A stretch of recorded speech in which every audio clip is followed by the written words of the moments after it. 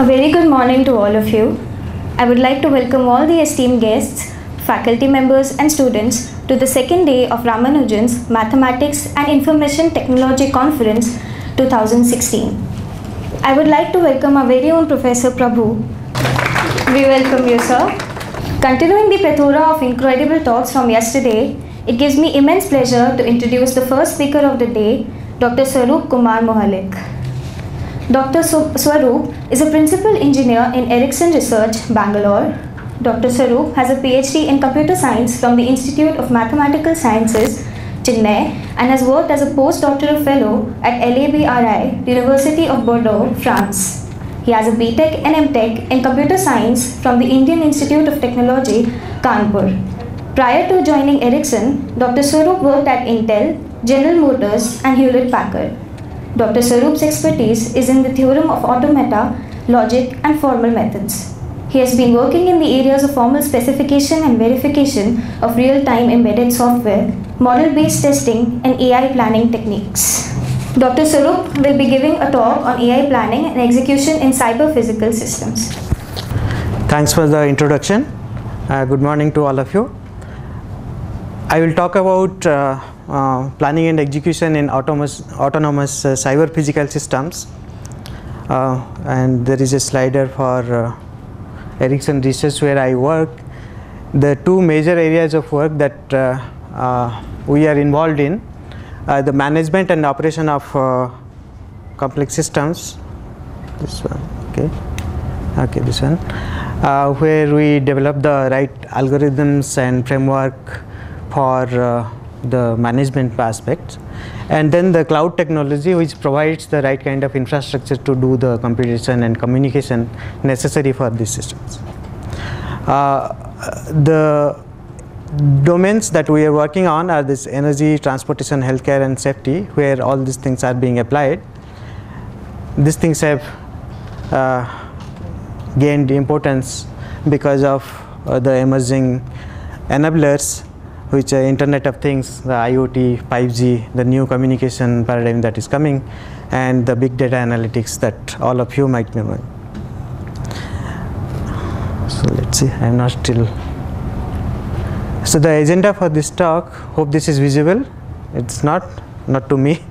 I will introduce what is cyber physical systems and the need for autonomy.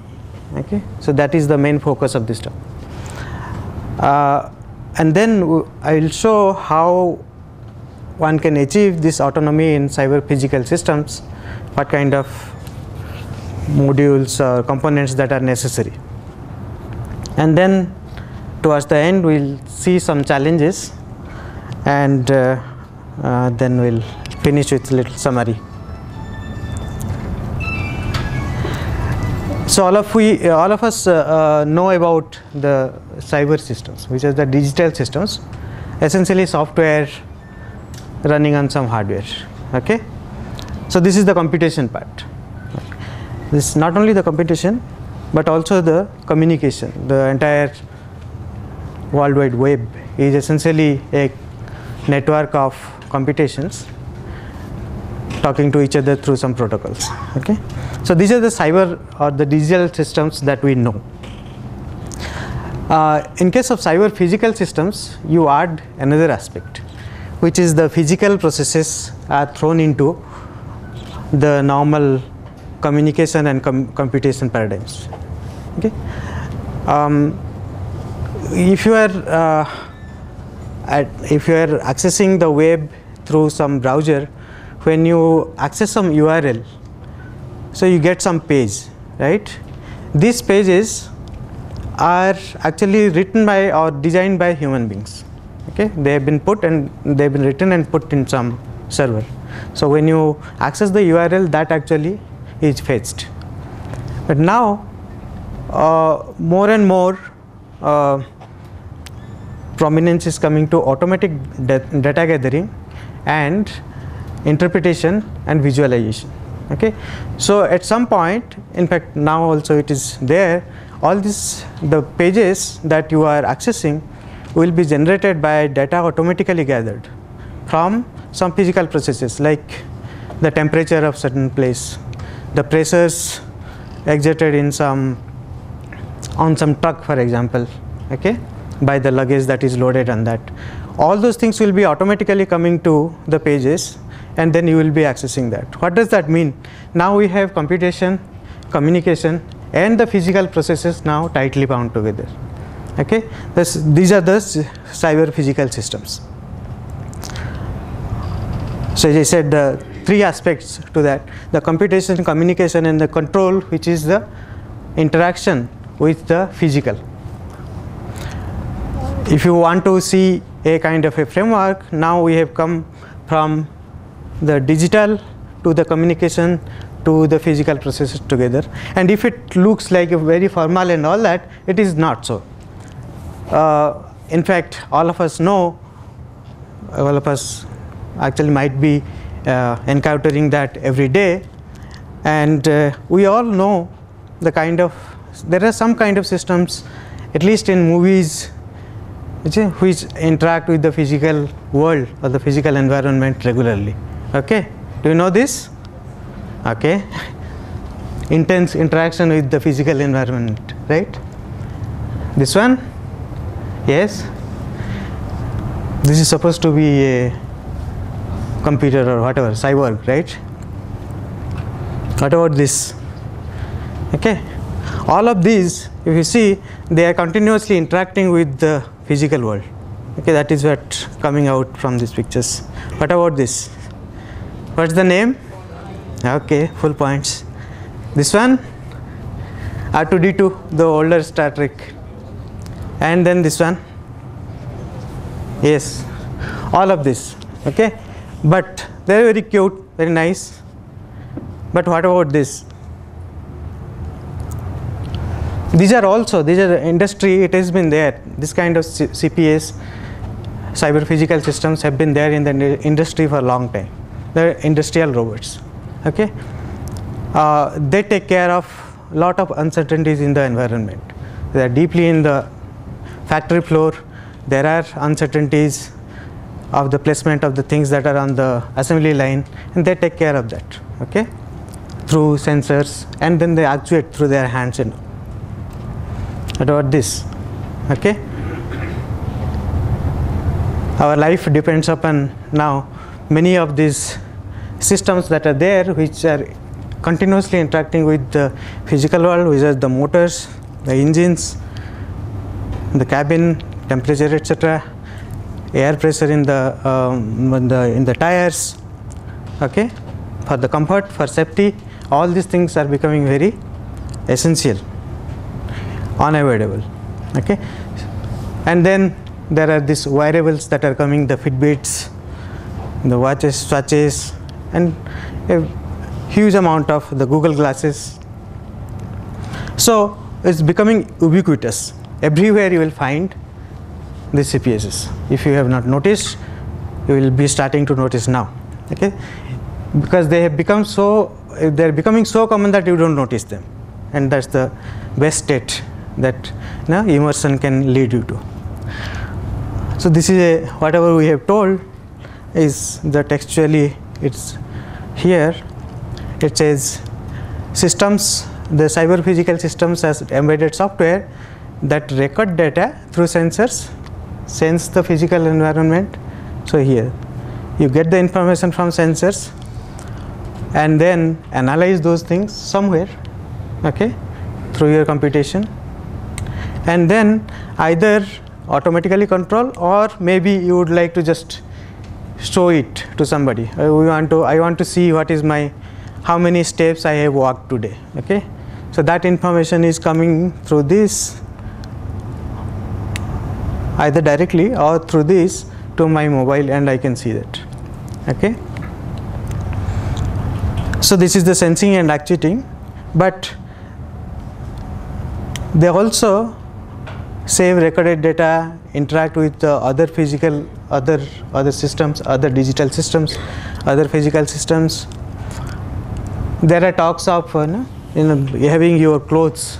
Okay, there are sensors in the clothes which will tell you what kind of cloth is this and what kind of washing it needs. So the moment you put in the washing machine now senses what kind of clothes are there.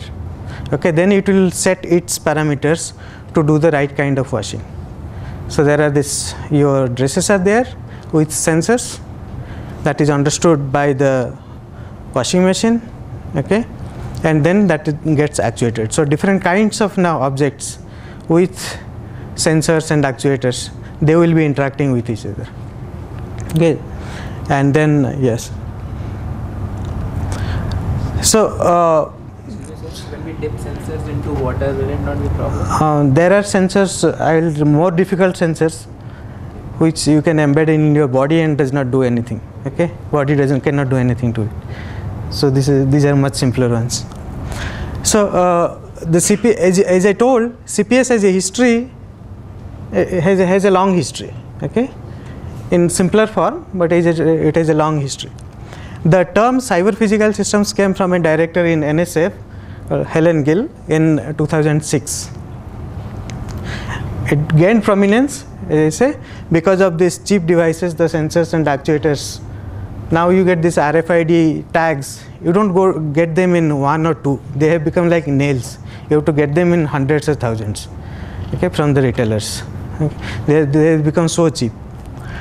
And then the enormous amount of computing power that is available.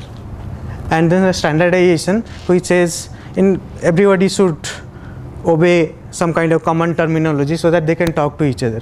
Otherwise, the example that I gave, the shirt sensor data will not be understood by the washing machine. So that would be useless, right? So by the standardization, you ensure that things can interact with each other nicely. Okay. So the new characteristics, as I say, we had simpler CPSs earlier. Okay, very cars and industrial things. But now the new characteristics, because of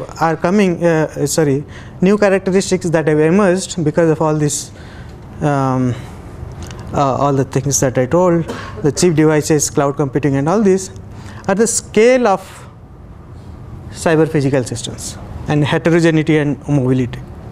What is the scale? By 2020, it's assumed, it has been estimated that around 20 to 50 billion devices will be there in the world. Compare that to the population. Population will be around 8 billion. So on an average, everybody will have 2 to 2.5 devices. That's an underestimate. Okay. Even now, I think, how many mobile phones? Everyone has at least one, and then the watches, the Fitbits, etc., are coming. Then the intelligent fridge, washing machine, etc., are coming. So on an average, 2.5 to 5 kind of devices people will have. Okay, will be surrounded by them. Not only they won't be carrying the fridge with them. So, okay, so that has enormous impact on the infrastructure. The kind of data they will be generating. Just imagine 20 billion devices, each generating some amount of bytes per second. You can calculate over the day how much data will be generated. And if you want to analyze all of them, the kind of compute power that you will need. If you want to store, what kind of storage you will need. You can come up around petabytes of data per day will be generated. Okay, so tremendous pressure on the infrastructure. And then the performance requirements. We know of Google cars, okay, autonomous cars. Okay. So there is some kind of interaction it needs with the infrastructure, the road infrastructure, the regulation infrastructure, the police infrastructure. All these have to be real time. Okay, very small latency that is necessary here. Okay, so with all these devices, the infrastructure that is already stressed has to manage the latencies. The heterogeneity, the different kinds of devices are there.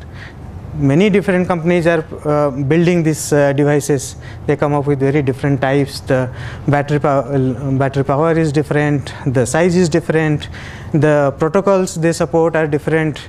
Okay, so that brings into account lot of different kind of heterogeneity into the system, and managing them becomes very difficult, and they have to interoperate. In spite of all these differences, they will have to talk to each other.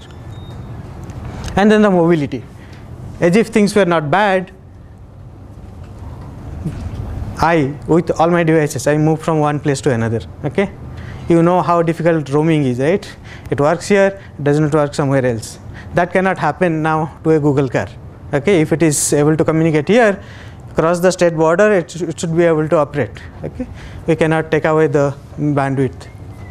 So with all this, what has happened? The system complexity, I boil down to the final conclusion that the system complexity is growing to the extent that we need autonomy necessarily, okay, to manage the systems or to manage the data that is coming out of the systems. Okay, so for the configuring the systems or the operation reconfiguration, you may need to update all these things, the software or firmware and all this, and to handle the faults. Okay, we need autonomy. There cannot be any manual intervention in say managing a building full of sensors or actuators. Okay, and they should be autonomous because they will have to respond to uncertain environment and their variations because of the mobility that I was talking about. Always things will be in flux and they will have to adjust to the new kind of environment all the time. Okay, it's as if you are there, you are fixed at one place, but the environment around you is changing very fast. Okay, so you'll have to constantly update yourself. Nobody will be there to actually tell you. You go and change yourself and adapt to the new environment. So ultimately we come to this, that the system should be self-star systems. They should self-configure, they should self-operate, and in case of problems they should self-heal. Okay, don't confuse the autonomy with automation. I especially wanted to emphasize this. Automated systems like this vending machine that you see or many other systems, okay, they are told what to do. They are told how to do things. There are certain steps. If you press certain things, there is a certain steps that you have actually programmed them to do. Okay, so that is, they are automatic, they are good, they are very nice, but they are automatic. What does that mean? That means if you just throw them into another environment or you press wrong sorts of keys, they can crash. Okay, they will not adjust themselves to the new requirements. Autonomous systems, you don't specify how you want to do. Okay, you just go and do this. Your goal is to reach at this place. Go in whatever you like. Then the system itself finds out how to go.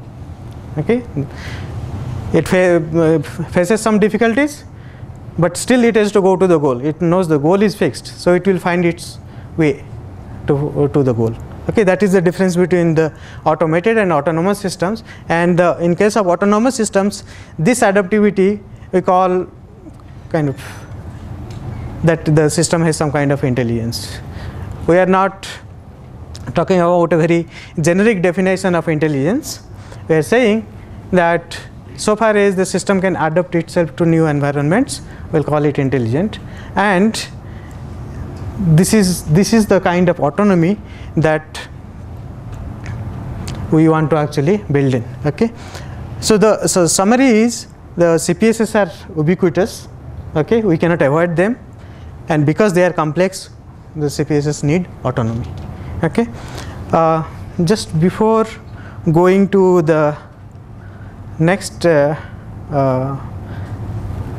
subtopic, I wanted to show you. This is the some sort of robots in the Amazon store. They are the robots built by QA systems, and all these are autonomous systems. Okay, they follow a path. They go to the racks. Okay,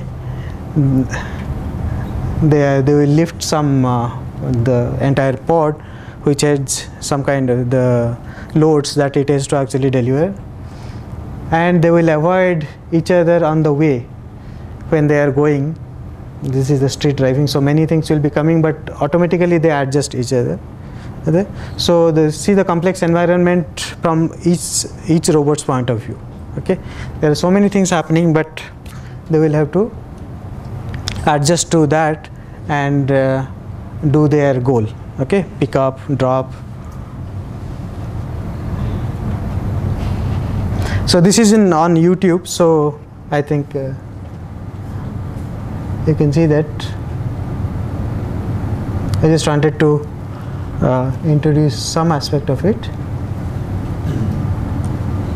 Okay, so this is the kind of the autonomy that we would like to actually build into wherever possible. If there are small sensors and all that, possibly it's not necessary, but wherever the systems can be autonomous, we want them to be behaving like this Kiva robots.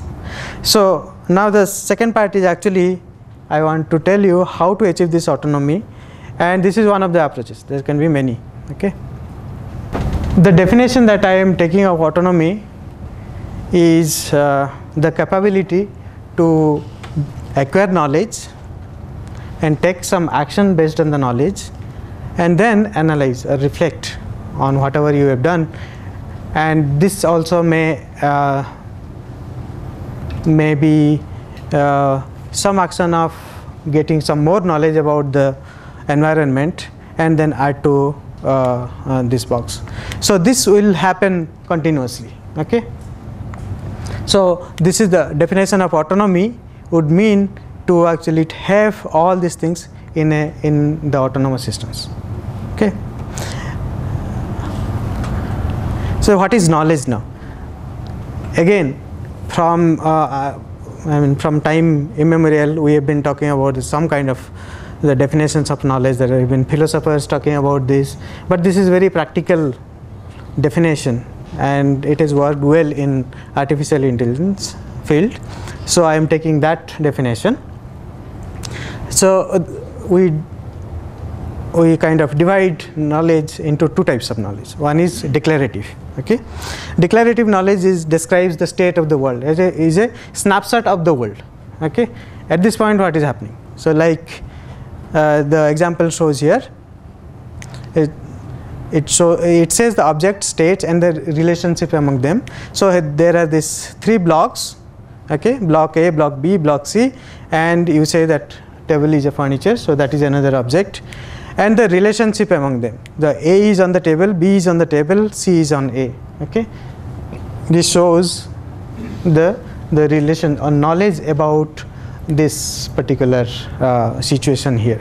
If you want to take another example, slightly bigger example. Okay, so this is a railroad system. Okay, where there are trains are there are some rails with segments. Segments are named, so I can refer to them, and there are two yards here.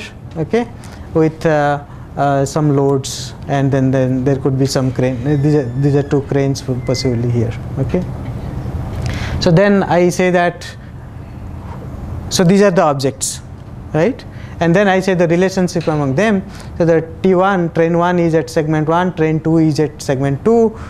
Then I say that because S1 holds the train, it is occupied, so I am talking something about the current state, you recall. Okay, and then some segment is not occupied, that is the state of the world, and I say the cranes are in these segments and the packages are at these segments, etc. So this gives an idea of the declarative knowledge. If you want to describe the room here, perhaps you will say that, okay, there are so many chairs, there are so many persons, a person is on the chair, I am the speaker, etc., etc. Okay, so that gives the declarative knowledge. It doesn't say anything about the how things can change, which is part of the procedural knowledge. So we say we have declarative and procedural. Procedural knowledge says how things move because of certain actions. Okay, so essentially it describes the actions that you can perform on the states, on the environment. Okay, so for example here you are saying that there is a move action.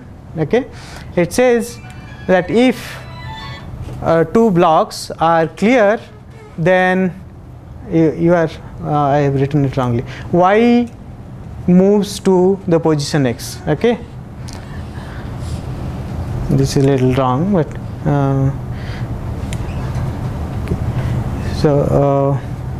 okay, so in this case you just read it like this, as it is, move x on y. Okay, move x on y. If you do that, the state of the world changes. Initially it was, for example here, move B on A, move B on A, so it results in this state. Okay, so if you are describing this in the declarative knowledge, that declarative knowledge will capture this now, and this is the procedure, or the move action. Move was the action which changed the state.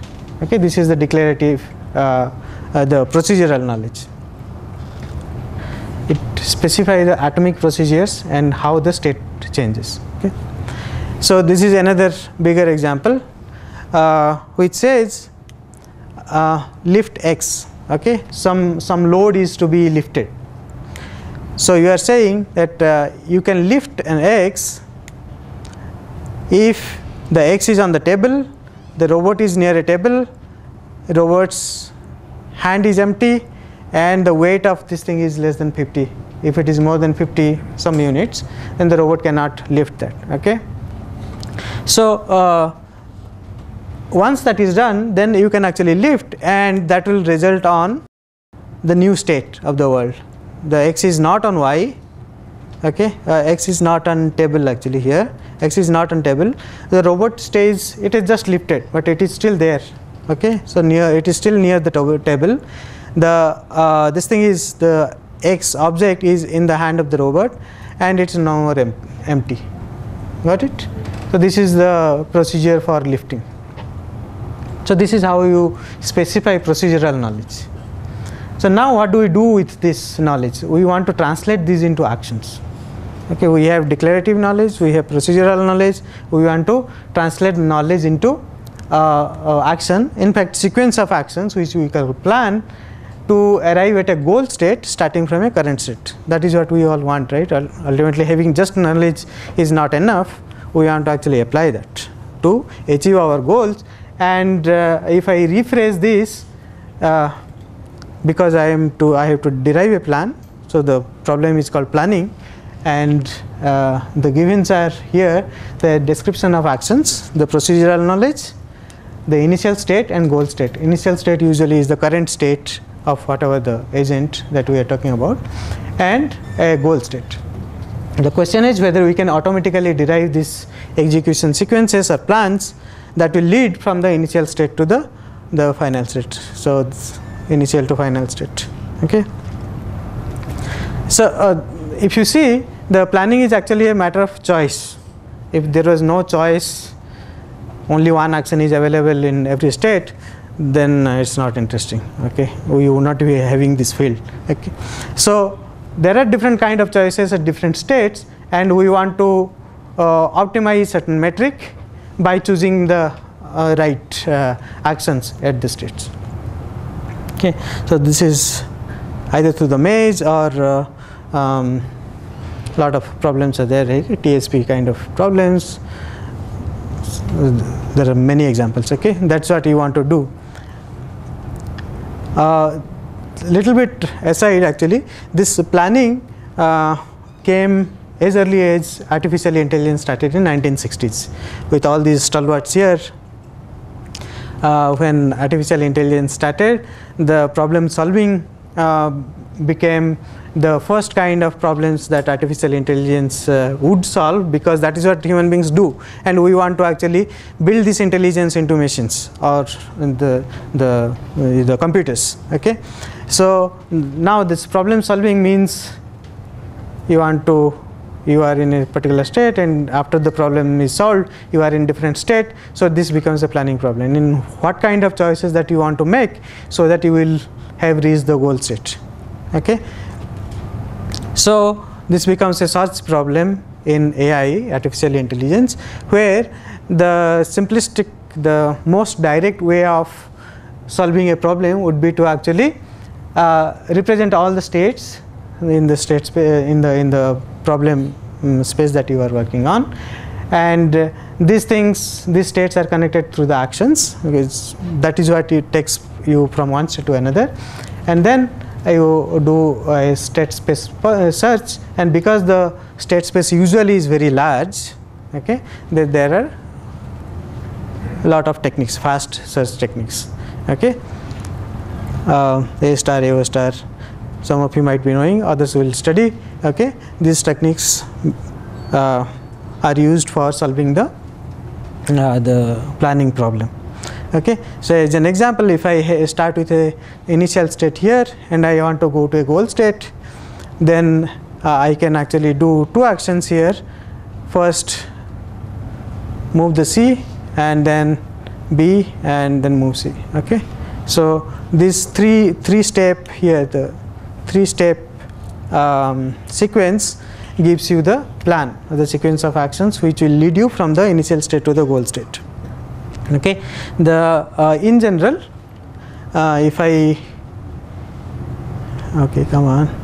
if I take a state space, let's say this small state space with 3 binary variables, then this is the entire state space, and if I specify that this is a goal state, this is the initial state and this is the goal state, and these are the restricted arrows, not all arrows will, this is not a complete graph.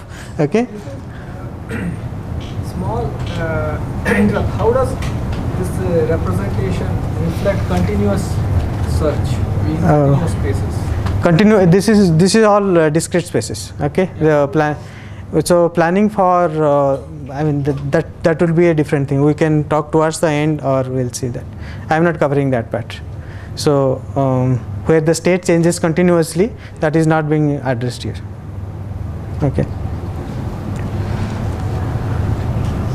So yeah, and then the path here would give a plan. Essentially, those are the actions. Is that understandable? Okay. So the coming back to the table problem, table and blocks problem. Perhaps this is a fragment of the entire state space here. So you can see the state of the world, and then these are the moves, these are the actions, and you can choose these 3 actions and go to the goal state. Okay. So this is what the planning part. Okay. How much time I have? Okay, now I have a lot of time. So in order to do this, there are lot of I told you about the different kind of algorithms to search in this state space.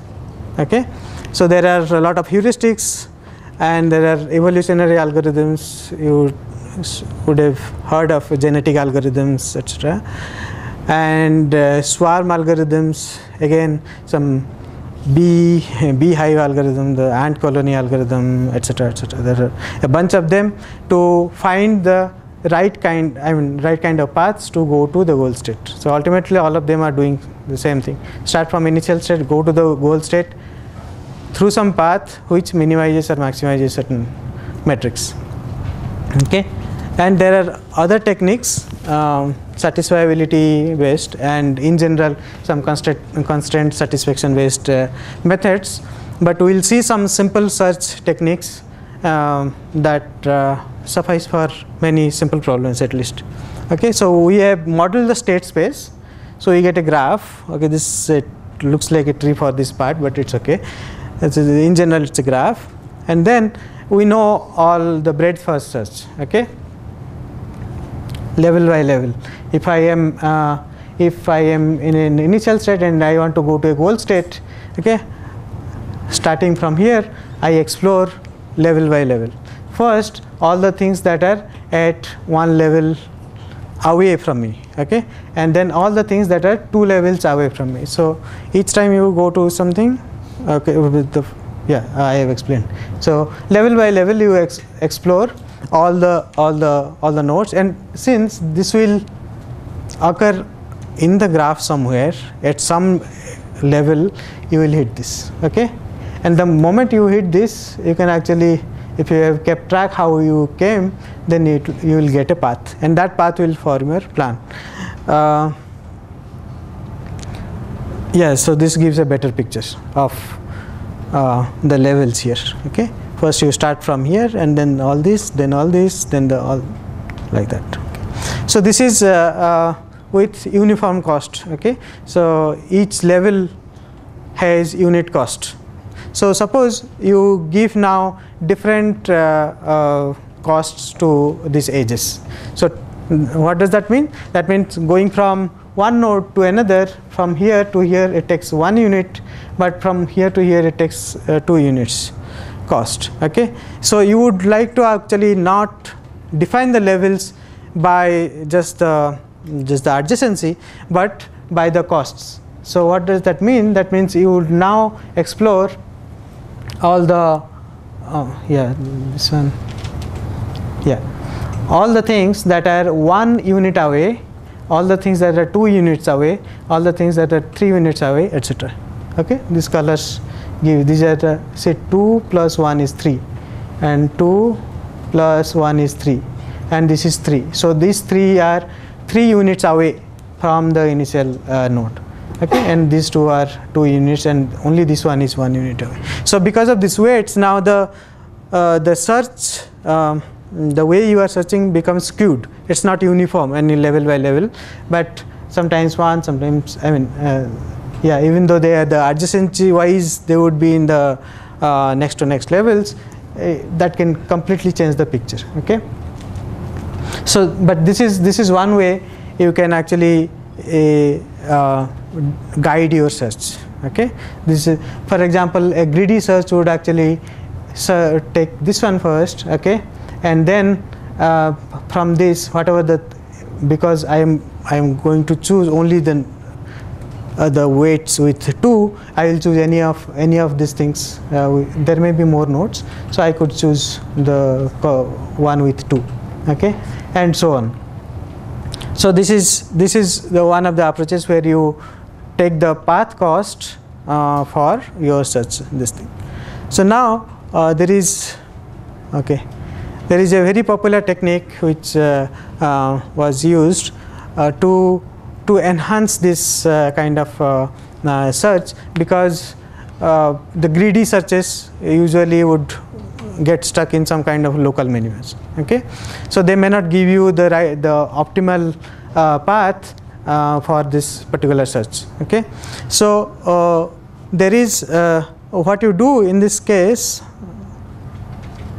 Okay, you not only have the path cost that you have here, but also there should be weights here which says how far they are from the goal node.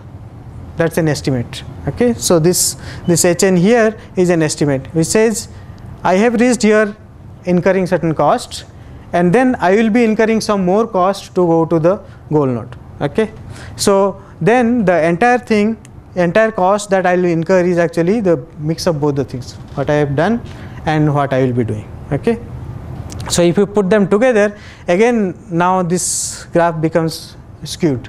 Okay, the shape of your exploring actually becomes very different.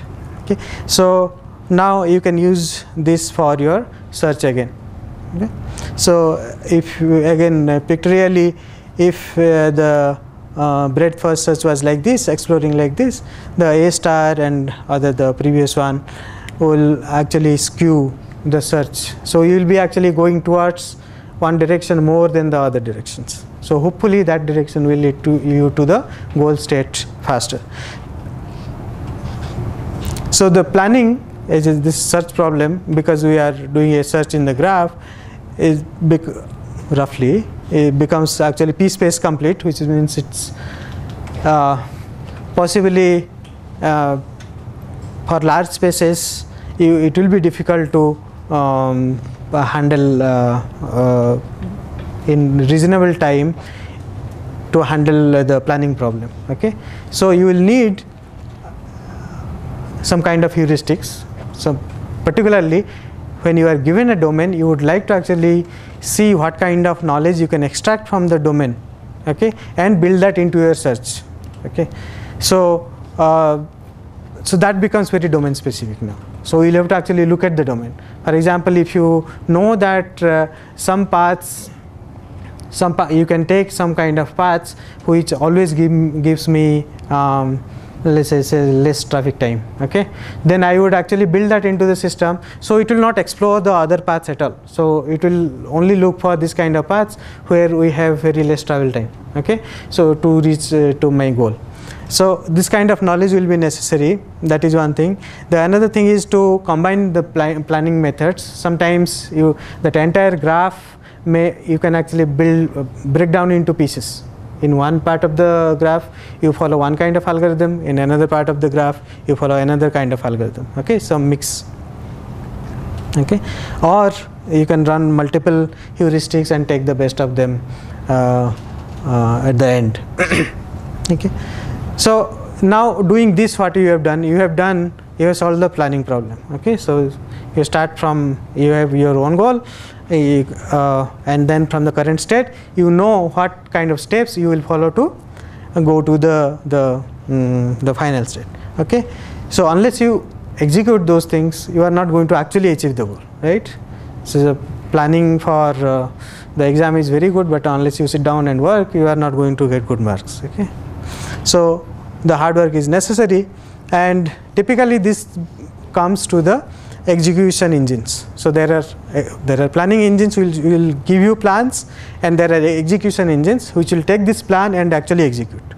Okay, so does the traditional planning, the search through the state space and all that seems sort of contradictory to what you talked about earlier, right? So now you're pretty much talking about a central planning in some sense, right? So you do all the planning beforehand, okay, and then you let the system follow the plan. Yeah. So isn't this contradictory to the autonomy theme that you have? Yeah, I'll come to that. I'll come to that. Okay. So now the execution unit will execute these plans. Okay. So there is a lot of difficulty, but this is mostly engineering difficulties here. The kind of difficulties that we'll face now, conceptual or more theoretical questions, will come from the different sources now. First, let me complete one thing. The plans that I talked were actual sequence of actions, but they need not be. Okay, because we are talking about one agent, we are talking about sequential plans. But if we are talking about multiple agents, multiple people, multiple devices are there, and they want to do certain things together, like the two trains were there. Okay, they have to pick up some load from one place to another. Okay, so I don't want to actually let one train do one full route and then let the other train. Okay, if there are roads, then they should go parallelly. Why not? That will maximize the use of resources. So in general, the plans can be partially ordered. Okay, partially ordered plans like this. I mean, so there are dependencies. So if I want to execute E, then I must have finished D, otherwise I cannot. So one agent which does A and C must wait here before executing E, and that is what happens here. Okay, so if I have three agents executing that partial order plan, then I assign all this to, let us say, the execution units know what all actions they can actually do execute. So execution unit 1 will execute this, second one does this, third one does this, and this is joint action. Okay, like two robots coming to the same load and both lifting the things together. So that is to be joint action. So then this guy now keeps track. I have done A and I have done C. I have to do E, but I should get a notification from this second guy that he has finished D. Okay, so I cannot go ahead automatically. So it has to keep track, and then communication becomes unavoidable. I need to communicate with the other guy to be able to proceed. Okay, and then for joint actions there is a protocol has to be there, because now both of them have to be together, both of them have to know that the other guy is also there near the table, and then both of them can lift the table. Okay, so this is the slight extension of the sequential plans, and then we come to this dealing with changes and uncertainty. Okay, that is a more difficult part, where we know that, and we do a plan. Okay, now I want to go to Chennai. I have booked and I know that all the routes are fixed. I will land up in my home after following some paths, and then when I am going, I see that the floods have come. Okay, so then what do I do? Okay, I need to go home still. So this kind of uncertainties you cannot take care. Sometimes you can. I mean, you would have thought of some plans if you are very systematic about things. Then you would have taken care of some uncertainties, but you cannot take care of all the uncertainties. That's a fact of life.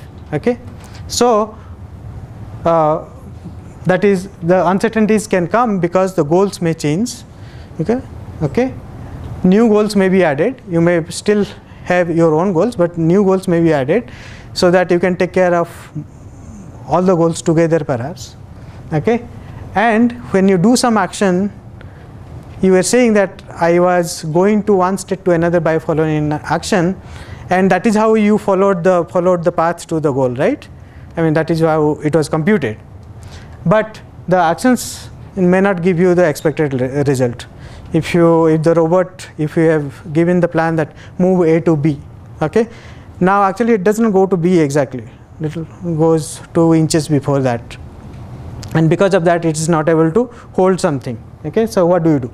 So the actions may not give you expected results. Okay, and these are all kind of negative kind of things, but there can be some knowledge on the way you acquire, some extra knowledge, like some new road opening. So you were not expecting that. You had a plan, but now the new road opening has come. Okay, so now you would like to actually take advantage of that and follow a new plan, right? Or in the ticket counter, sometimes they open a new counter, so people rush to the new counter, right? So that is actually you had planned to stand on the queue, but now you are replanning. Okay, so how to take care of these things? So there are options. Now you can replan. So you are monitoring, continuously monitoring. Okay, and then you replan completely. Okay, so start from your current state and then plan, but that becomes very costly. So what you would like to do actually is take the start from the current plan, whatever you had, but modify minimally, so that computation of the replan will be minimized. Okay, and if you have new knowledge, then bake the new knowledge into that, and then you replan or modify the plan, and this is where the adaptivity comes in. Okay, so now there are other mechanisms. I told you of one kind of handling uncertainties. There are other mechanisms where you model the uncertainties on the transitions itself, on the actions itself. Like if you are in a state, then if you do some action, okay, that will move action I told, then the probability of that hitting the expected state is possibly 0.7. Okay, but it may go to another state with some other probability. Okay, that is the unexpected or uncertainty that you have in the domain. Okay, you want to do something, but it's uncertain, you are not fully certain, so you may land up in different states. Okay, that is it. And sometimes, of course, some very deterministic kind of thing is there. There is no problem. Okay, so it becomes as old. And then I will not be covering this. In fact, I don't know much about these things, the theory, but we use these things in a black box way to derive certain kind of plans. So there are reward functions. There are different. You can think that each node here has some kind of reward. So if you reach here, you get some kind of reward. If you reach here, you get this kind of reward. So that means if you follow a path, you will get some kind of expected rewards. Okay, which will be this times this plus this time this, you get some kind of reward. Okay, and then you can minimize or maximize on that kind of rewards. What does that mean? You can now find a path which minimizes this reward, and this path you can have as your plan. Okay, so it ultimately boils down to this getting the path. Okay, so this is another way of deriving plans from in the face of uncertainty, and the uncertainty is built into this. Okay, so ultimately you will be building actually when you are actually executing something. Now you have got this plan from this kind of situation, then from this commonsensically perhaps in this example, you can choose this action, but in case you land up in this action, this state, then you will be choosing this action. Okay. Normally you would have landed up here and then you choose this action and come here, but if in case actually in real life when you are executing you land up here, you come to this. Okay, right. So now you build all these things. Yeah, we know all the edges for sure, like I mean robot does not know that it is going to fall in particular scenario. correct. So are all the edges already foreseen? No, these edges that I told you here, initially you model all this. Okay, and then there are, if you have actions that the robot can actually, the falling robots are also there. I mean they can actually lift themselves. So if the actions are available, then they can use. So that becomes part of the replan. If they cannot, then nothing can be done. But as such, from every state we have this edge of that robot can. Actions. Those things are essentially actions that are possible for the robot. Okay. So if you bake all these things, the components into this thing, we have the behavioral model of the real world, the procedural and declarative knowledge. Okay, you use some kind of planner or plan synthesis algorithm to get the plans, and then you execute. Okay, which will affect the world. Okay, because you are changing the world now, because the moment you execute some action, it changes the world. Okay, and you are sensing this. Okay, so whether you have actually reached the desired state or no, and then you can replan if there are some uncertainty, some unexpected behavior happened, and then from this you can learn and you can again bake that into your original model. So this loop will go on. Okay, this is the basis of adaptivity and so-called intelligence. So now if you go back to your machines that you have autonomous systems, they would have some kind of loop, this kind of things in their head here. Okay, that is the basis of their intelligence. Okay, this is the cyber part will be there somewhere to actually compute all these things, and then there are multiple agents and the infrastructure with which it will be communicating, that is there, and this is the here which is the interacting with the physical processes and bringing in the right kind of intelligence that we are talking about. Okay, then this is the autonomy in CPS that I had promised. Okay, so I think I have fulfilled my promise to some extent. Any questions you can. So these are my colleagues from Ericsson Research, Badri, Mahesh and Chandru. I just want to draw your attention to a few things that autonomy implies. It all depends on the context, but if there are entities in a system which operate in an autonomous way, making use of resources that are available to them in the system, and if the resources are in short supply, automatically there is a game sort of situation. Correct. It can be a two-person game, it Or can be a multi-person game. Correct. So it can really complicate issues. Yes, I think I did not go into. So, but this is fundamental to any kind of systems with autonomy. For example, I have let's say 2 robot arms operating in a very confined space. Yeah. And they have to do their jobs Together. pick up Together. somewhere, take it there, Right. thread it and so on. And they should not get into in the way of each other. Right. Yeah. They have to operate in an autonomous way. But still, in a coordinated way. This kind of problem. Yeah. Many degrees of freedom. And That's so on. right. Yeah. The thing is, how do I use my autonomy? That's one thing. The second point is, you talk about communication. And in modern large-scale cyber-physical systems, communication is not instantaneous. Yes. There are delays in communication, and these delays cannot be temporarily specified. because of the kind of network that you set up. It all depends. Correct. Yeah. You know, if the traffic is very high, if it's packet switching, then maybe I'll get a packet. Yeah.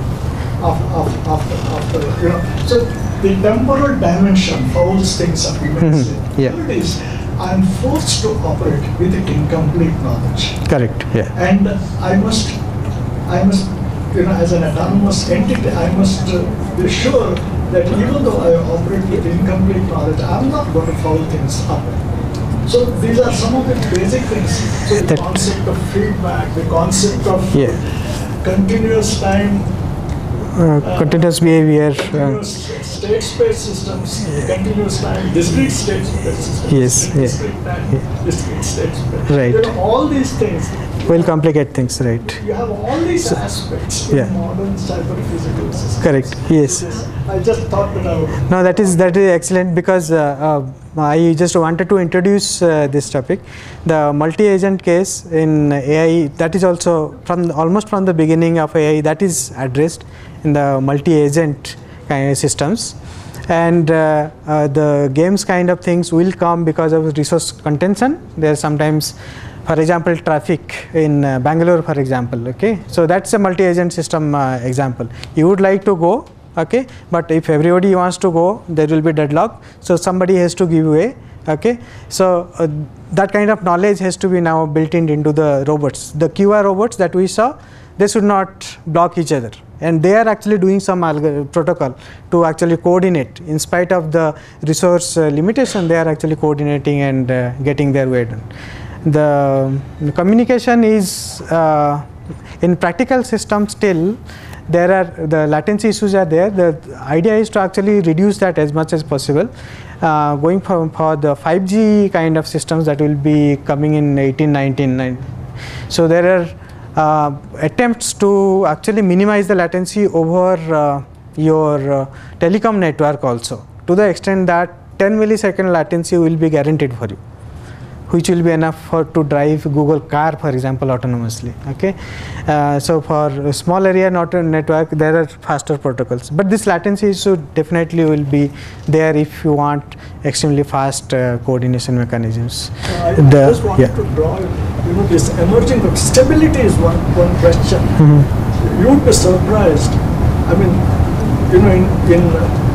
in good faith, you set up system and think that it will operate properly. Let me give you an example of modern power systems. They span across continents, as a matter of fact. And they're dynamical systems. You have these huge machines, like 3 generators can supply the load of Bangalore city, for example. That's the kind of size we're talking about, and large number of such systems. So in the United States, this is what happens. The power system is set up, operating, supplying power to various cities and load centers and so on. And then they see this following phenomenon. The Pacific area and the Midwest area slowly oscillating with respect to each other. This whole area with a large number of generation, huge amount of power in the United States. That area acts as an entity, coherent, together, and slowly it is operating, oscillating with respect to the Pacific region. What do I mean by oscillation? If you track the power on the lines, the power goes on increasing. On one side the machines start speeding up. It's not a large amount, but it is there. It's speeding up, and the machines on the other side slowing down, as if this whole thing is one entity and the other thing is another entity, and there are sinusoidal oscillations emerging properly. You don't know how this happened, what you can do about it. What I'm trying to say is, when you build autonomy and when you do freedom, all in good faith, there are all kinds of things which happen which can really be worrisome. So the point is, these problems are not at all simple, though of course you have, and you have all kinds of systems. Like I said, continuous time, continuous state space, discrete time, continuous time, discrete time, discrete, and finite state systems.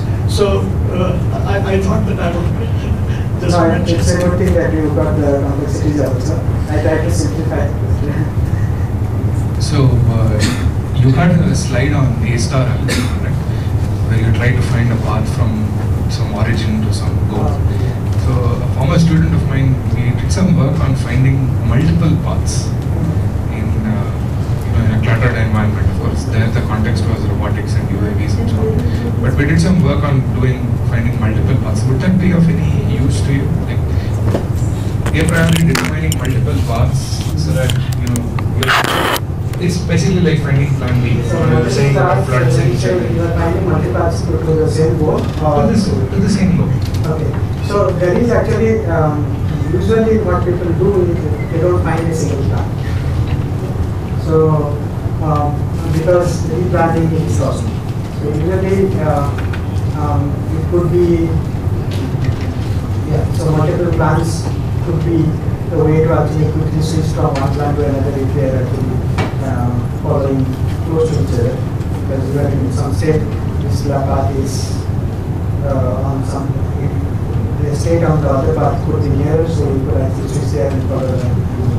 So this could be useful. So there is branching kind of planning is there. The challenge with this kind of planning would be that often the actions that you have, the procedural part of the knowledge, not all of it is reversible. So you can't carry out a knowledge and then figure out that this is the wrong thing to do and then step back and do something else. Right. So Typically in an autonomous system, it needs to have certain safeguards to make sure that catastrophic things do not happen. Yeah. Because the actions are typically not reversible. Right. So in order to, when you are actually planning, they say you plan step by step, okay, and then you will have to follow some action at some stage. Right. So this plan has given you some kind of guidance. Okay? You would have followed some other action in that state anyways. Okay? So this gave you the kind of a best estimate of reaching the goal at this state. So you followed it.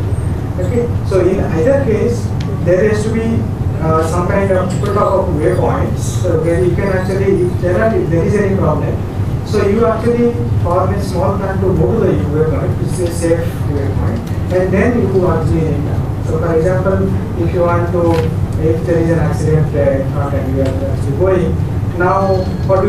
Your plan was to actually cross that side. Okay, you did not plan earlier. Now you face this problem. So you actually, there is a safe waypoint which go to the side. Okay, which is a part of your the entire domain. So you go to the side and stop, and then the planning can take time, or you can get actually the new plan from somebody else, and then you can follow the plan. So that the reversibility, etc., is it need not be reversible, but there should be a way around. So to safe. This is the kind of fault tolerance that talks about. Thank you, sir. In case there are any more questions, please feel free to discuss with sir during the tea break. We've arranged for tea and snacks for everyone outside. Let us break and meet again in 15 minutes. Thank you.